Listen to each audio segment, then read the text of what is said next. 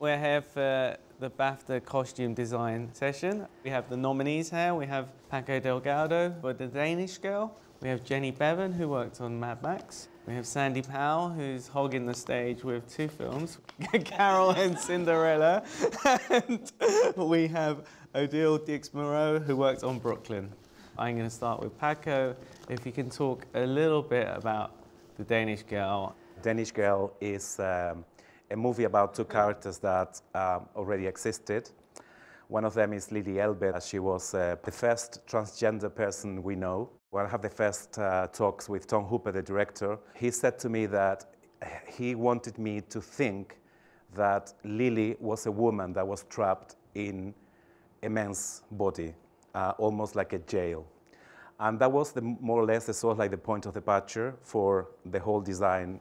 At the beginning, when she was in Aina's body, to be like a sort of like a really rigid sort of costumes, like, you know, very, very tailored, with high collars, really hard, and softening her up through the whole movie. I always think that costumes have a really, really amazing power to communicate and also to get emotions from other people. Sometimes people get so offended by the way you dress. And we have to think that at this time, a suit was always like, you know, assumed they were men. And this particular suit, we wanted to create this ambiguous feeling with it. If Lily was dressed as a woman, probably a lot of people wouldn't even question. But I find sometimes ambiguity is like much more shocking than the self-assurance that people would have if they saw Lily dressed as a woman. Jenny, if we move on to you. Did George approach you and say, we should have the girls dressed in a certain way? George Miller had seen a ballet in, I think in Germany, possibly Pina Bausch, where the dancers were lightly bandaged, and he loved that image. So he wanted me to try and use that in these girls, who were basically kept in a bubble and were just there to breed for Immortan Joe, because they're trying to create some kind of continuity, and everyone is sick, and these 5 women are not sick.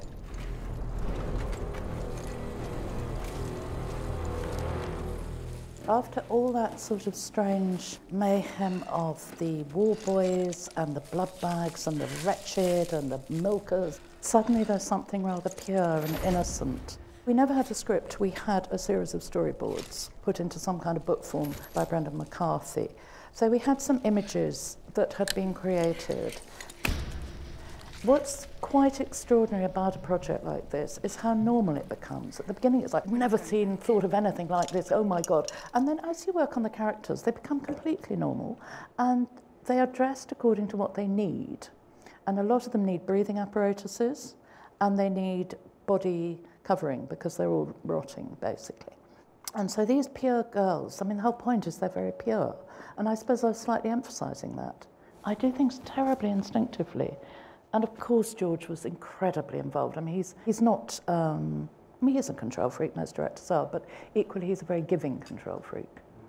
I'm going to move to Sandy. How did you work with Todd? Well, I'll go back to the beginning of Carol when I read the book several years ago. I found it on a station. I read it in one fell swoop, thought this would make the most amazing film one day. I really wish somebody would make this film. And at the time I thought, and the best director would be Todd Haynes. Cut to. Then everything just fell into place and Todd ended up doing it. Todd comes to every project massively equipped with reference material. I mean, he is sort of a little bit OCD about the amount that he does. And he provides a lookbook of images that include photographs, artwork, paintings, advertising, whatever it is, and gives to all the creatives. And then, incredibly, I looked at this book recently, and it's like looking at the film. It's sort of like, so he really gives everything to you on a plate to begin with, but of course, other than that, we discuss how everything should be, each of the characters. And in this particular case, we had very little time. It was, our prep time for the whole thing was 6 weeks or something. For the younger character, Therese, it's a journey of self-discovery, really. Here is her sort of transformation moment. She has grown up, found out who she really is, and then also with the clothes she actually changes her style in that she's grown up, she develops her own sort of sense of style that is inspired by and influenced by Carol. Because in the beginning she's very plain when we're first introduced to her. Well, she's plain in that she's very young. I mean, she's recently been a student and has had not much money, so she dresses comfortably and practically, I suppose. A little bit arty, maybe. but not high fashion. You certainly can't afford high fashion. And that was a big contrast with Kate's character, Carol, who's older, with money and means, and is able to sort of spend her money on the most up-to-date looks. Now let's move on to Cinderella. Was that something you looked at the original, or did you... The original meaning the animation? The cartoon, yeah. I looked at the animation at the very beginning when I took the job on, but I actually don't remember seeing it as a child. I didn't really reference it at all, consciously. I think that, but then when I look back at that, now there are elements that have been... But it's obviously, we know so much about the fairy tale style and the big ballroom dresses. Was that something you just instinctively knew you wanted to replicate, or how did you want to put a twist to that? Well, the reason I was excited about doing Cinderella was I'd come straight off the back of The Wolf of Wall Street, which were full of testosterone, you know, and the only women in it were, you know, had no clothes on. So it was like, I want to do a girls' film. I want to do a film about girls, for girls.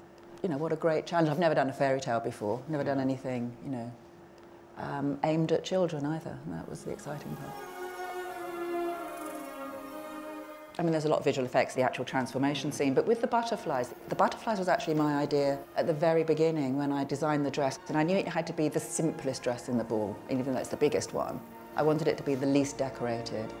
Deliberately didn't give her jewellery, much to Disney's dismay. But it had to have some kind of decoration, and I kind of thought Cinderella is at one with nature. And the original script, there were lots more scenes with animals, which ended up getting cut. But I thought, well, maybe there is something like the mice help to make the dress in the animation. The butterflies land on her to provide the decoration, so that's why I put the butterflies on the dress to begin with, and then the visual effects people magic them on afterwards. Yeah, it came from me first, and then working with the visual effects department, who were a really great bunch of people, and we worked together closely right the way through. But I mean, I didn't know it would look like that for that scene particularly. And we'll move on to Brooklyn. Can you tell me a bit about your work on Brooklyn, how the film came to you? I've worked with Finola and Amanda on a couple of films now, so they asked me if I'd be interested in working on Brooklyn, and they're the producers. Producers, yeah. I love that period. I really like the early 50s, and it's quite a personal film for me, actually, because my father had just died beforehand, and I'd had a difficult year, like you do with elderly gentlemen, and this was a sort of a film to escape in.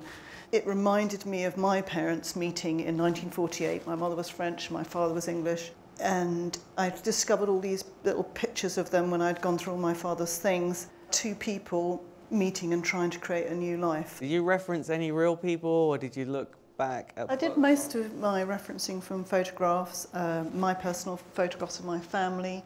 Finola had some wonderful home videos of her family. She was Irish and had gone to New Zealand, and they were really great. And then we found some amazing little clips of people coming back from New York visiting Ireland on YouTube, and that was just, you really got the difference between how they came back from America and how completely different they looked to the Irish. And so it was really good fun doing the Irish look, which are, you know, lovely home knits and handmade things. And then I'd never really done American clothing, so that was really nice because there's a lot more colour, more boldness in their choice of their clothing. So it was very, very nice to do the two looks. I wanted her to wear the same things in two similar scenes to emphasise her story and her conflicts. You know, that she goes to Coney Island, which is so iconically American, and then suddenly you think, oh yes, she's happy here. And then she goes back to Ireland, wears the same outfit, but actually she's there in a quandary and a turmoil. She's being challenged by lots of personal emotions that lots of other people, I hope, have maybe felt themselves. So I'm going to ask a question for all of you now, which is, what's the process when you receive a script? Is it the same, or does it differ from film to film? You know, if you actually want to do it and you've met the director and he's offered you the job, then it's a process of list making, to be quite honest. You know, writing it out, you just get it in your head, you get it in your head. And at the same time you're researching, you're talking, your internet helps hugely these days for speedy access to images, but still for me there's nothing like looking through a book. Or in something, if it's modern, I people watch. I did something years ago, but it was sort of Royal Academy types. I used to sit in the cafe, the Royal Academy, and just watch, because completely different people go to the Royal Academy for their morning coffee than will go to Starbucks down Piccadilly. I mean, it's just... It's amazing how you can't know every period and every world that you work on, so you do have to go and sit sometimes. Yeah, it's impossible. Everyone thinks you're an expert on every period, but actually you're not. Yeah, you learn every time. And even if you've done a period before, if you do another film set in the same period you've already done, it's always a different aspect, and you learn something else. And when you get to the end of a job, you think, I always want to do it again because I know more. You think, I wish I could go back and start again because, you've just understood it. I think also the amazing thing, I think you probably feel the same, is like, the privilege we have to be constantly like learning new things. I find that for me, the most amazing thing, and I suppose for you too, is like all the work we do before designing. I love to, submerge into this sort of like photography and paintings and looking at people. Yeah, I recently did a job which was set in the 90s, a true story. And so I had access to meet the real people who were being characterised. And so I went to meet this QC, and he was completely flabbergasted at the detail I wanted to go into. And I said, but this is the best bit. Yes. On that note, I would like to wrap up. Paco, Jenny, Sandy, Odile, thank you so much for coming. And the more I progressed, the more I realised this is incredible. This has never been told as a story. And this is, for me, the things that I have always gravitated towards, which is, ordinary people in extraordinary circumstances, the kind of people that you might live next door to or see on the bus or whatever.